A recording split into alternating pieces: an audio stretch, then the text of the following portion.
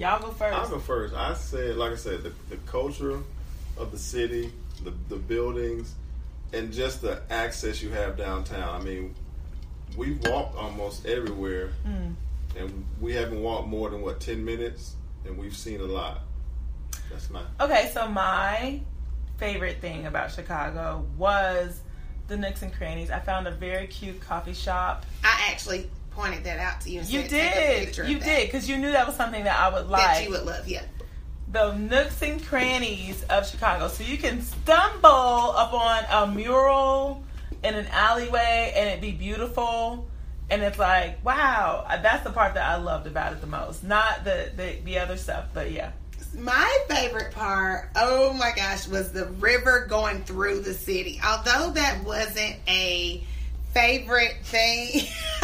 And the... Don't act. Oh, you made me so sick. I can't stand Don't her, act. y'all. You know the food. I can't stand her. So really, for real though, because when I saw from the Sears Tower that there were rivers going through the big old buildings, You're right. I was like, ooh, I want to go on that. It's like you're in Venice. So I really love the fact that there's a river that goes through all of the big city, and that was just so pretty to me. And I did enjoy the food. I definitely enjoyed my dad would say that world famous and I are eager eaters. So we ate very eagerly. And you will. We're not done. Nope. What's your fave, babe?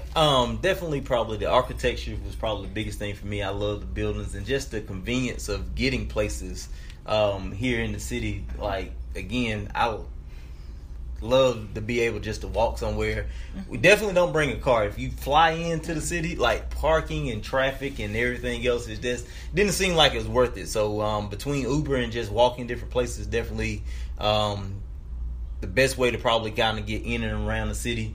The Sky Deck was cool, even though I know we talked about that a little while, but it still was just, I think it's a thing that you need to do. And the river cruise for the architectural tour, you kind of get to see the behind the scenes or hear the behind the scenes. Like, I didn't realize that the buildings sway at the top like that, and it was kind of neat to know that they may go a foot one way or the other. So those type of things are definitely a must-have to see that were kind of my favorite.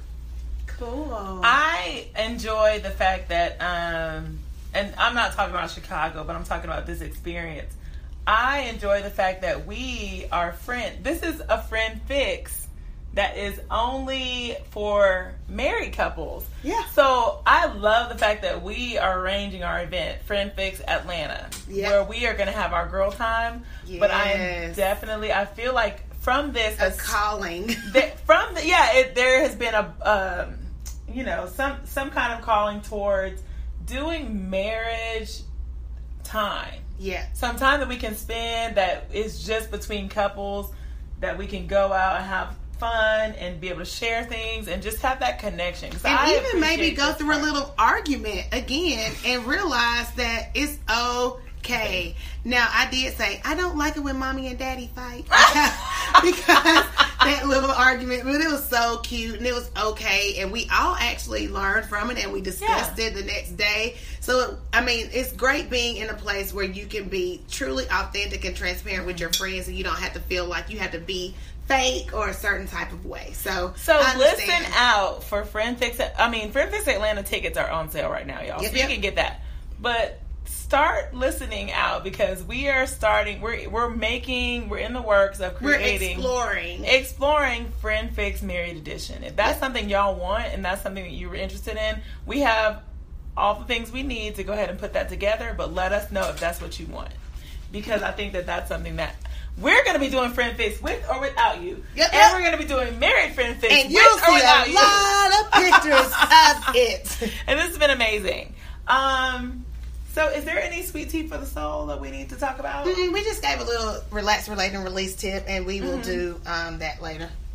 So please, if you haven't already, look at our Facebook page and our Instagram page for thousands and thousands. We kind of are obnoxious when it comes to us traveling together because we want to document this really great time. Yeah, it was fun. We didn't want to miss a second of it. So, and the Art Deco decorations. Oh, goodness. And our pictures. So, if you want a taste of Chicago and you weren't able to taste it for yourself, we have given you a little bit of a lot of it. A bit of a look of what Chicago's like. So we hope that you enjoy it. Right. Well, this has been our absolute, I think we love our marriage editions the best because it's so much fun with our booze. I kind of want to give Dead Doctor and World Famous their own podcast. I do too. So they can just do whatever. Yeah. So whatever.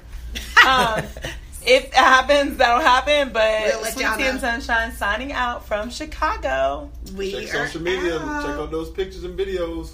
Yep. Yes. Thanks, bye. Hey guys, thanks for listening to Sweet Tea and Sunshine.